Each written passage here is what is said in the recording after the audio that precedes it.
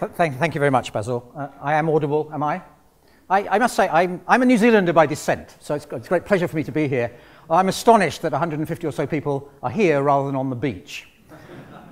And let me tell you a nice story about New Zealand, which happened to me a couple of days ago, actually, and which some of you have already heard. I came over to the business school for breakfast last week, and it was the crack of dawn. Well, I'm staying in Devonport with my mother. Crack of dawn when I rushed down to the ferry terminal to get on the boat. And I got on the boat and went down to buy my ticket as we sailed off from the pier. And they said, "Sorry, sir, this boat is going to Waiheke."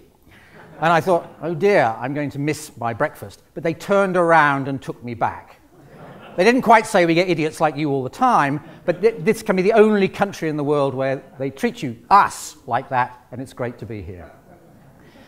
I have, however, spent most of my career as a British diplomat. And one of my favourite definitions of a diplomat is a man who thinks twice before saying nothing. So I'm rather hoping to disabuse you of that impression of at least this British diplomat this evening. And what you're going to get is effectively a very rapid tour through my career and the energy implications of it. And let me just give you the highlights of that tour in summary first. I started my career in Egypt, in the Middle East. They taught me Arabic, and I was there over the time that Sadat made peace with Israel and then was killed. But being in that part of the world at that time, you could not but be conscious of how important it is in energy terms and how deeply unstable and unpredictable the politics there are. And those two facts, of course, interact. And I'm going to devote a bit of time to that. I then went back to London and eventually Brussels and worked in the European Commission on environmental issues. And I found myself engaged in the first round of global negotiations about global climate change, which is obviously a subject intimately related to our energy policies. And I'm going to devote a little bit of time to that, probably the most frustrating negotiations I have ever taken part in. But it was very good for my bridge. And then thirdly, towards the end of my career, they sent me off to Russia. I don't know if I'd misbehaved at some stage, but they taught me Russian. Russia was changing dramatically, and Russia was in particular at that time turning into what they themselves describe as an energy superpower. Russia is currently the world's largest producer of oil and largest producer of gas, and I'm going to say a few words about that. But before I get on to the particular chapters of my talk, let me start off with my title, A World in Flux. Why is the energy world today different? And the answer is, there's a graph of crude oil prices over the last, God knows, 100 and something years. And it comes in sort of three phases. Look at the red line, which is real prices, rather than the blue line, which is nominal prices. For a long, long time, they remain pretty stable at about $15 or so a barrel. You then hit the oil shock of the beginning of the 70s, and they go up to about $30 or so a barrel. And we lived with that for another 20 years or so. And then recently, within the last 10 years, we've had a second, in effect, oil shock, and they've shot up to order of magnitude $90 a barrel. We're in a world today of expensive oil in historic terms, and that is why the world is in flux. We're still adapting to that fact, and our global politics are also adapting to that fact. Now, why have the prices gone up at a time, actually, when the world economy is in a bit of a mess, when oil demand is down in lots of places? The answer is that while demand in developed countries like New Zealand and more bigger in economic terms, the United States and the UK, is pretty flat, the non-OECD, notably China, India, Brazil, is taking off. That's where all the extra demand is coming from. So when you read newspaper stories saying the US is in recession, oil prices are going to go down, don't believe it. The real driver of prices today, if you have to identify one place, is China. And that's a very crucial shift in the balance of forces in global energy markets. And it's a shift that, unless China implodes, which is not impossible but is unlikely, is going to go on for the foreseeable future. And the other thing that you tend to read in the newspapers is, any case, oil, gas, they're yesterday's story. Coal, they're yesterday's story. It's renewables that are coming along. It's wind, it's all of that. This also you should treat with a certain amount of caution. That is the current breakdown of global energy consumption. And if you look at the three big chunks of the circle, it's all oil, coal, and natural gas. The rest, Up there in the corner is all the rest, including nuclear, hydro, all the rest. And if you read things like the BP have recently produced a 30-year energy forecast, that's roughly how it's going to stay over the next quarter of a century. There'll be a slight expansion in renewables, but frankly, we are stuck with all of these tedious and troubling old energy sources for certainly the rest of my life and for quite a lot of your lives out there.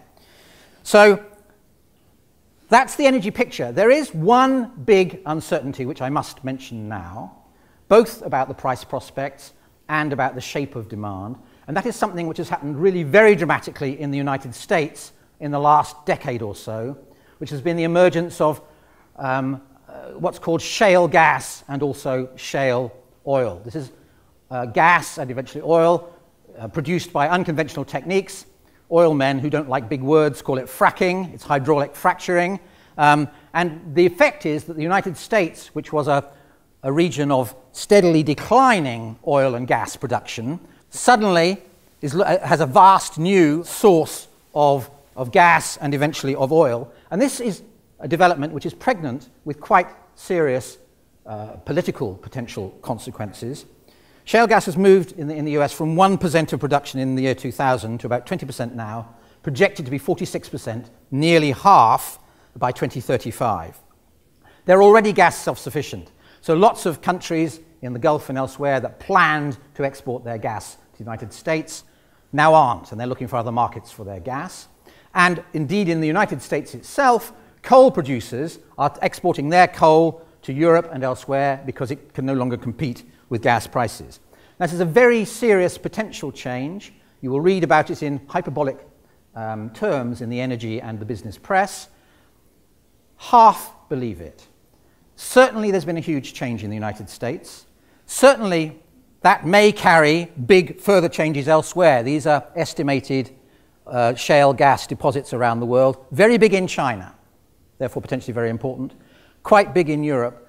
But when you read any of this stuff, you have to aim off a little bit for the hype. Nobody really knows how much of this stuff is genuinely extractable. Nobody really knows outside the United States how much of it is going to be blocked by environmental and other concerns. Nobody really knows how good the estimates are. The story from Poland is actually rather a compelling one. When first the Poles identified their shale gas deposits, which this was a great way of getting out from under the Russians, from whom they buy all their gas at the moment, they were estimated at about 110 trillion cubic feet, which is vast. Then, a year later, someone did a re-estimate and cut that number by 90%. The numbers are still all over the place, so I'd be a little bit cautious about seeing a total revolution yet. But there's certainly the potential for a revolution out there, and that will be one of the shadows hanging over the reliability of everything I say to you from now on. Okay, I'm going to start now my tour around the world. I'm going to start with Russia. I know Russia is a long, long way from New Zealand, but I'm slightly obsessed with the place, and Russia exemplifies in all sorts of splendid ways issues in the global energy politics, which are then reproduced very much in other places. Now, I want to go back to my price graph, and the reason I want to go back is to underline how important energy is in Russia. What this graph is apart from a graph of global oil prices, it's a graph of Russian history over the last 30 years. If you look at what happens here, you look at the collapse after the beginning of the 1980s, what you're looking at, apart from anything else, is the fall of communism. You're looking at a government that runs out of oil revenues, has to reform its system in order to make itself economically competent in other ways, and therefore destroys itself. You then look at the Yeltsin period, not a great period in Russian history, no money, total internal collapse. You look in particular at this deep dip. You look at the moment when Russia went through 4 prime ministers in a year, when Yeltsin finally faded out, when the country hit absolute bottom. And as you look at the recovery, I like to think not because of him, but in his company, you look at the arrival of Vladimir Putin.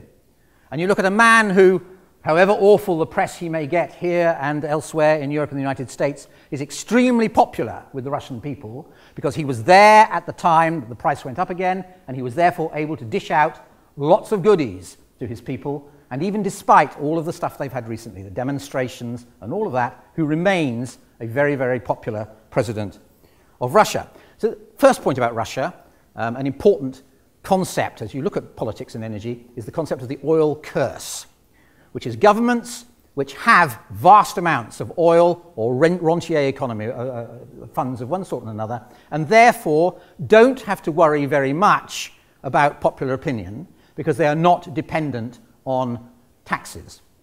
Russia is a splendid example of the oil curse. We have an authoritarian, on the whole rather incompetent government, which nevertheless remains solidly in place because of this great influx of oil revenues. And the oil curse we will come back to when we get to the Middle East.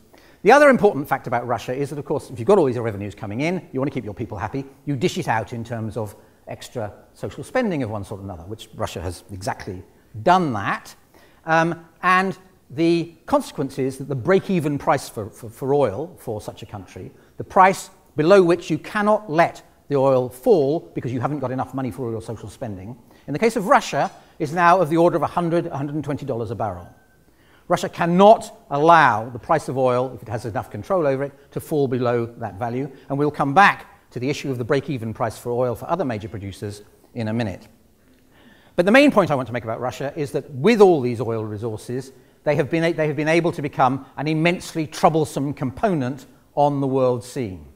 First time I was there, 1994 to 1998, was the Yeltsin period, the period at the bottom of the graph. They were dependent on the West for support, for finance, for all of that. They therefore kept quiet even when we did things they really hated, like the Kosovo invasion, like the expansion of NATO.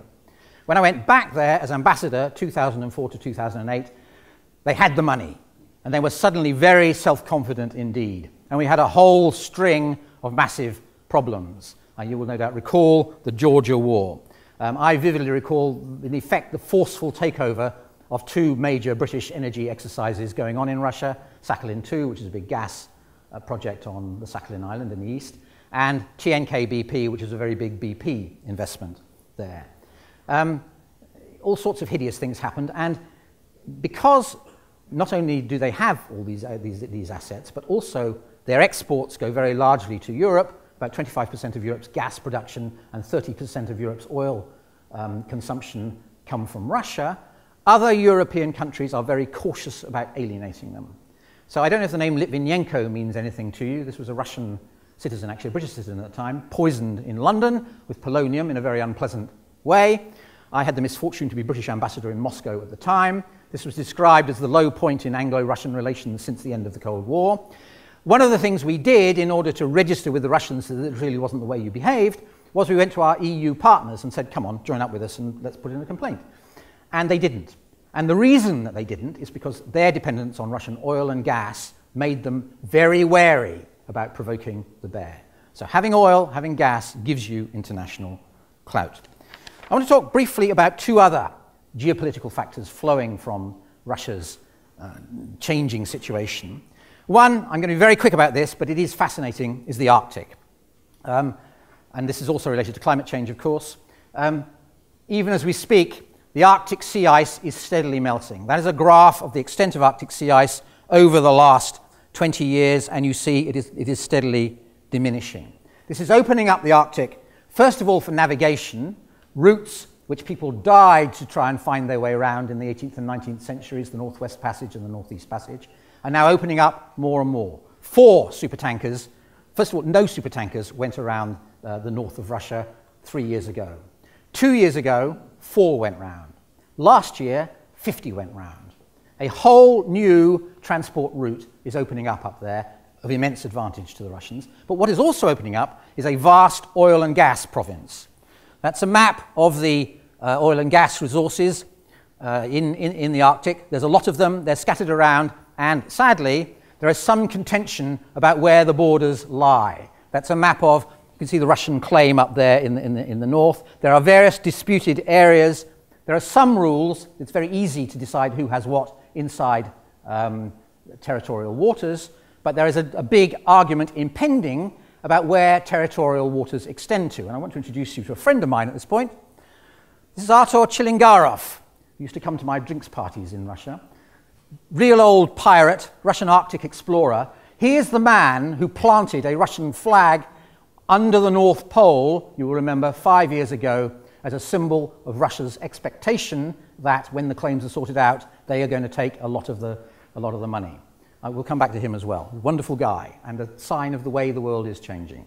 But we're in for a really serious argument about what's going on in the Arctic. The Arctic Council, which sort of presides over the Arctic, is one of those bijou international organizations which works wonderfully well when nothing very important is going on, but is suddenly facing a very serious demand on its services as people like Chinese, the real international hoodlums, try to join.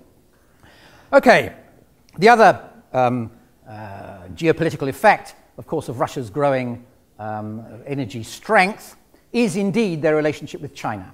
China, needless to say, very fast-growing, huge appetite, fast-growing appetite for energy. There's Russia sitting next door with vast oil and gas fields. They've already done a $25 billion deal. There's going to be a lot more of that and a lot more pipelines. I'm not going to draw any immediate conclusions from that, but a world in which Russia and China move together, as they have in so many other ways, is obviously an even more challenging world for the goodies like us and the United States and so on than it might otherwise be. Okay, let's move on then from that rather troubled part of the world to another troubled part of the world, the Middle East. Now, the first thing I want to say to you about the Middle East, having spent quite a lot of my time on Middle East policy, is that not all politics in the Middle East is actually about oil. I was heavily involved in the invasion of Iraq and all of that, which didn't prove an entirely successful venture.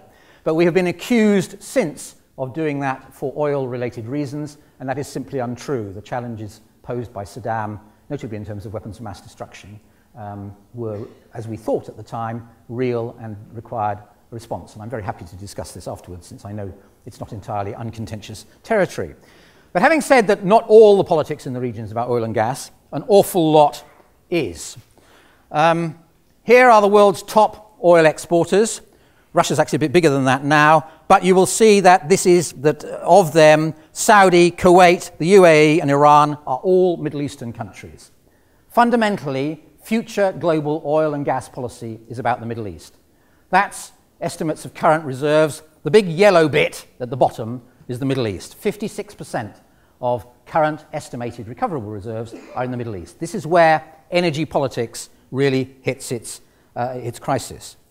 And the Middle East, various things you can say about it, but let me remind you, first of all, it is a prominent example of the oil curse. It is full of, or was up until last year, full of unreformed, very difficult to reform dictatorships and kingdoms, on the whole, very unwilling to become democracies. At the time, well, the world is becoming more democratic, I should say. There were 12 democracies in the world in 1945. There are about 120 now. The Middle East did not follow that trend. The Arab League states, very few of them are, 16 out of 20 Arab League states are in fact autocracies at the moment. If you look at the list of the 10 richest countries in the world, 2 of them are not democratic. I used to use this example with my students. I used to say it's good to be democratic because it makes you rich. Look at the list of the 10 richest countries in the world. I think it's more than 10, probably 15. Only 2 of them are not democratic. Those are the UAE and Kuwait. They're both Arab states. So the resistance in the region to going democratic is very strong. That is combined with, and I find this very hard to explain, but the world's most dynamic, forward-pressing religion, which is, of course, Islam, a youth bulge, and a whole concatenation of really quite dangerous political pressures coming together in the region. And that has already let off various explosions. The first was in Iran in 1979, the revolution there, producing a really very difficult to deal with state, a state with nuclear aspirations. You remember the hostage crisis back straight after the thing. If none of you have seen the film Argo, currently or just recently released, I strongly recommend it for giving you the flavor of Tehran straight after the revolution, and the US is concerned to get its hostages out. And things went very badly wrong, of course, in Tehran, and if I had to predict a big crisis for late this or early next year, it's Iran. Iran is working very hard to acquire a nuclear weapon. They are buttressed by very large oil revenues, and they show no sign of stopping despite external pressure from the United States and other places, and very clear Israeli hints that if nothing else works, then military means will have to be used. You go for Iran, there's a threat to the Straits of Hormuz, through which 80% of the world's oil travels. You're really facing a very major crisis, so keep your televisions on. So Iran was the first outbreak. The second outbreak was well, let me show you this picture. It's very hard to find slides which get over the reality of 9/11. I was in America, I was in Washington when it happened, and it is impossible to overstate the powerful effect that that terrorist attack had upon the United States and the United States' attitude to the world. Now, as I say, the pictures don't capture it, and I thought it best. This is a picture, of course, of the New York waterfront with lights where the World Trade Center used to be. This has been a real wrench to our history, and as we looked at it, as we worked on it in Washington at the time that all this had happened, one of the clear conclusions was that the Arab world had gone wrong. There were various reports done at the time, a thing called the World Development Report, which contained all sorts of eye-opening statistics, such as that fewer books have been published in the entire Arab world since the invention of printing than are published in Switzerland every year. This is a place which has gone culturally very badly wrong, pressures of Islam I've already mentioned, and so on. And that translated itself via anger at what they saw as Western imperialism into 9/11, into these events. And we began asking ourselves, what can we do about this? The policy of keeping the Middle East quiet up until then had basically been put up with the dictators, keep them in place. They're fundamentally friendly because, on the whole, they're anti-Islamic. The policy changed after 9/11, believe it or not, to much more pressure on people like President Mubarak of Egypt and so on to begin to democratize their governances. It was a varying effect. On the whole, it was pretty ineffective. The Arab world, as I've already said, remained a thoroughly undemocratic place until we get to the end of 2011, when suddenly technology catches up with the whole region and the Arab Spring takes place. A whole string of autocratic governments fall. In Egypt, in Tunisia, in Libya, we help it fall. The war is still going on in Syria, all of that. Now, that sounds a long way from the oil-producing end of the Arab world, but it isn't actually that far. The cultural and social links are very close. The people move between the two things and watch each other. And indeed, it has to some extent affected the oil-producing Gulf. Kuwait has had immense problems and has had to become substantially more democratic. There is, you probably read about it in the papers this week, a renewal of the insurgency in Bahrain. Bahrain is in effect a part of Saudi Arabia, just across the straits from the oil-producing eastern province of Saudi Arabia, and with potentially exactly the same problems. It's a Shia-Sunni problem in Bahrain, as it could easily be in Saudi Arabia as well. So this conflagration hasn't yet seriously hit oil production, but it's burning at the edges. It's there, it's very close. It could very easily tip over very quickly. Let me show you this man, Mohamed Morsi, who in a sense is at the center of it, the new president of Egypt. You will have seen the problems he has had. He's an Islamic brother, one of the Ikhwan, trying to impose a more Islamic way of government in Egypt. The country is virtually ungovernable at the moment. If he falls, who knows what will follow. His fate is a reflection of the fate of an awful lot of the Arab world after him. So there are real threats out there to our oil production, gas production in the Middle East. It's under control at the moment, but as I say, it's burning around the edges. And to come back to a point I made about Russia, to deal with this in the Gulf, the way they've done it, as the Russians did, is dish out money to their people. Social spending throughout the Gulf has gone to immense lengths, and these are the break-even prices for oil now in the Gulf. And you'll see that Saudi Arabia cannot run its government if the oil price falls below $84 a barrel. Qatar, $65, Kuwait, $88, and so on. Again, you have key oil producers who cannot let the price fall too far because the consequence would be social disruption and potentially revolution in their countries. Another reason why I'm inclined to believe, whatever happens with shale, that we're living in a high-price oil world for the foreseeable future. And there are big questions about the whole future of the region. Is it turning Islamist? What's going to happen in the Middle East dispute with Israel? Will the troubles of Egypt and Tunisia and so on infect Saudi Arabia and Qatar and the Gulf chiefdoms? And this is important because there's one external player who has been crucial to maintaining stability, believe it or not, in the Middle East and guiding the place in roughly the right direction, which is the United States. And the United States, people are beginning to worry, actually doesn't have the incentives to maintain the same interest, the same grip that it has had in the past. As I've said, shale gas, shale oil increasingly, are moving the United States towards energy self-sufficiency. BP are now predicting that the United States will be energy self-sufficient in the next 30 years.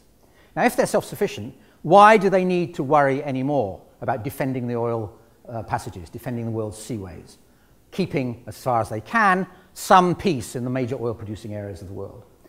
There are good answers to that question. They obviously have other interests in the sea passages apart from oil. They have a very real interest in Israel, in the region. But at the very least, I think the pressures on the United States to be out there doing things diminish.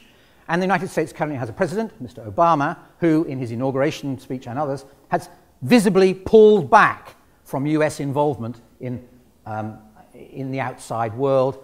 He's withdrawing from Afghanistan, pivoting to your region of the world, because China is increasingly dominant in the way they view the world. And therefore, odds on, and also reducing their armed forces as a whole. So the odds are very much that the United States is going to be less concerned and less interested in maintaining stability in this region than has been the case up until now, and that's a worry. Say what you like about the big, brutal, fascist United States. We depend on them. They are the guys who keep the peace. They're the sheriff. No sheriff, and anarchy follows. Finally, let me turn to the third chunk of my career, which I promised you, climate change. Now, when I came here, I assumed good, green New Zealand, I wouldn't need to justify the facts of climate change to an audience such as this. And I found myself at a family barbecue a week ago, talking to my family, who I can assure you are very civilized people, who expressed skepticism. So I thought it important to take you very quickly through the facts, just so that we are quite clear that this is a real problem and a real challenge. That's a graph of greenhouse gas concentrations in the atmosphere over the last 2,000 years. And you can see what happens at the end there. It goes off the scale. That's already happening. I'm not inventing this. That's a real change in the composition of our atmosphere. And the science linking greenhouse gas concentrations in the atmosphere to global temperatures is incontrovertible. Nobody argues about it. If it didn't exist, the planet we live on would be uninhabitable.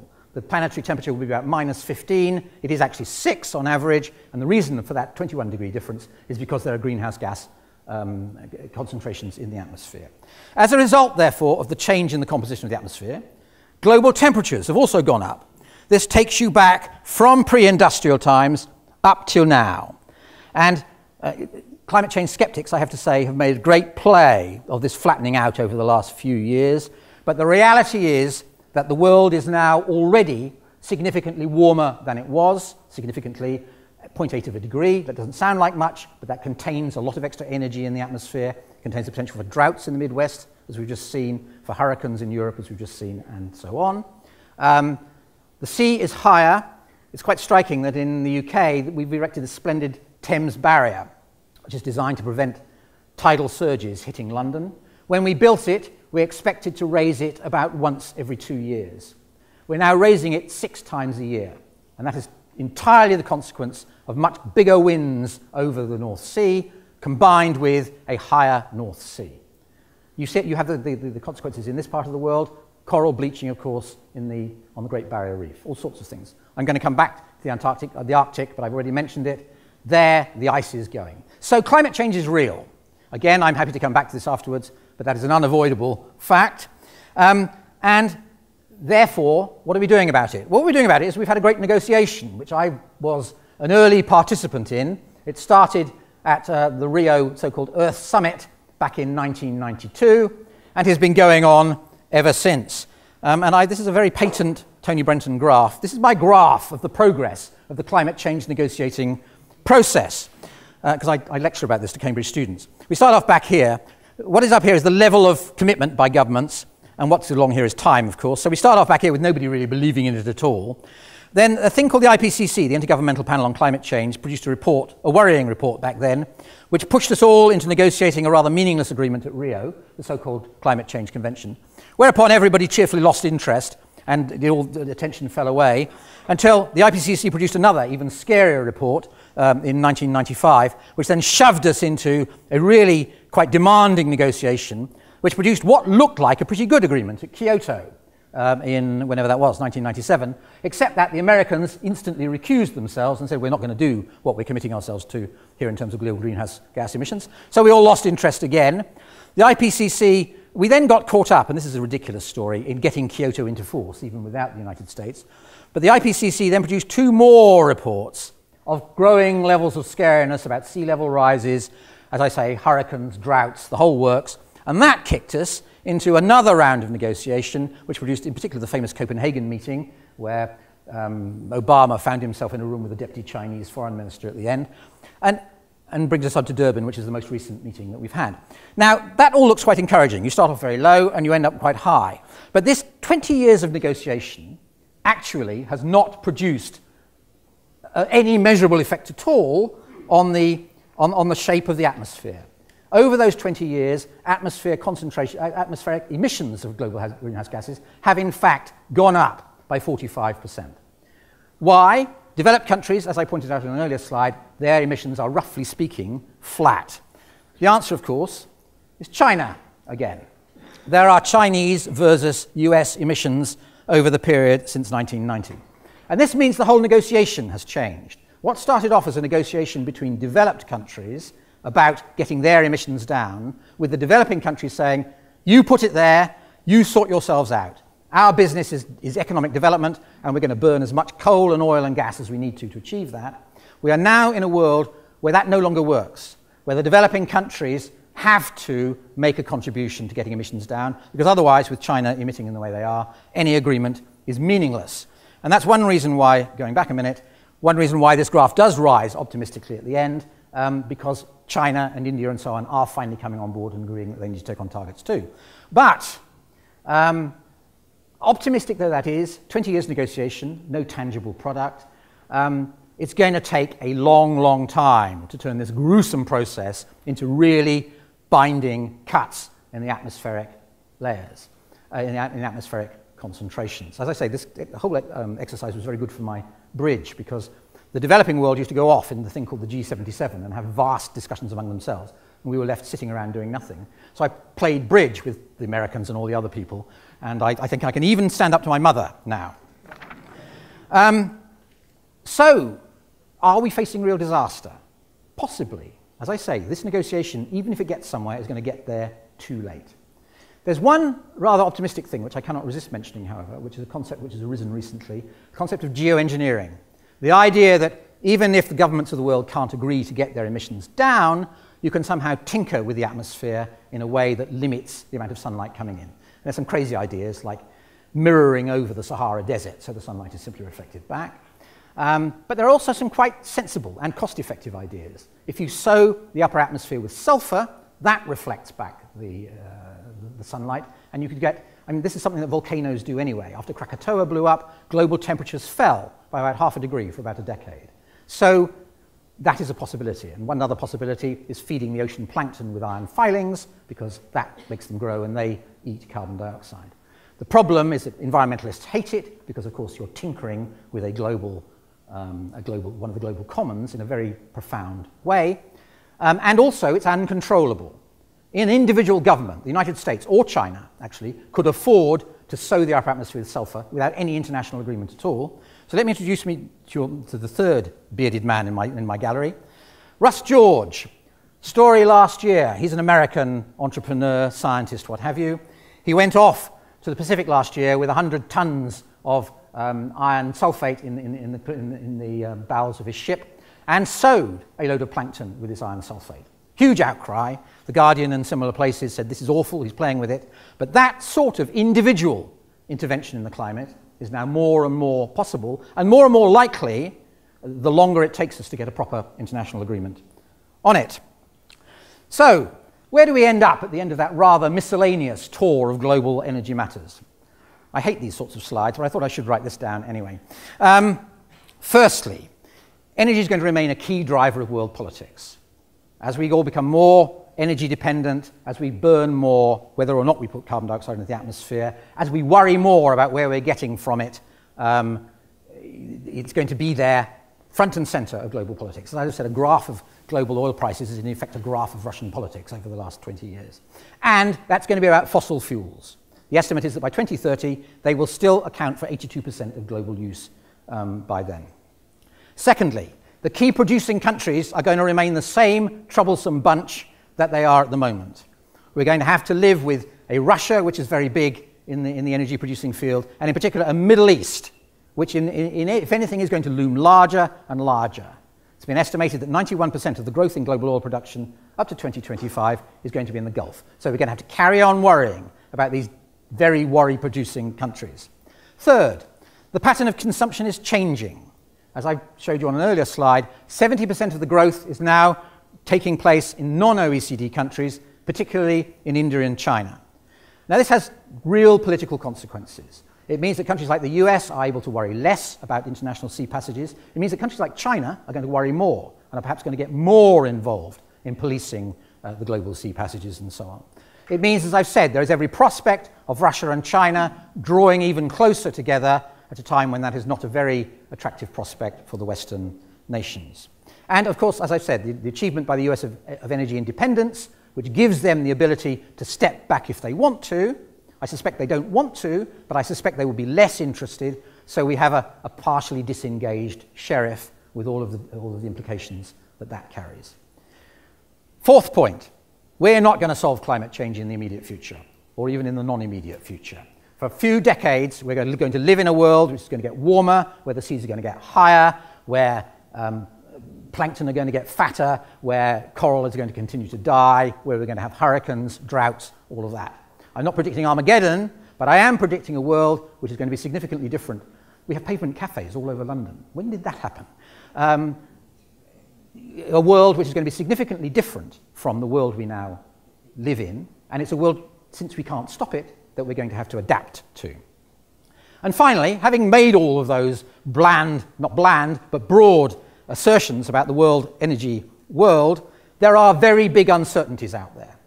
I've mentioned a couple. Shale gas and geoengineering.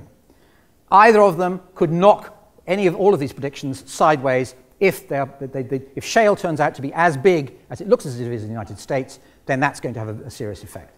And if people start seriously geoengineering, then thank God we can forget about the UN negotiations and carry on with other things, but there's the danger of lots of side effects.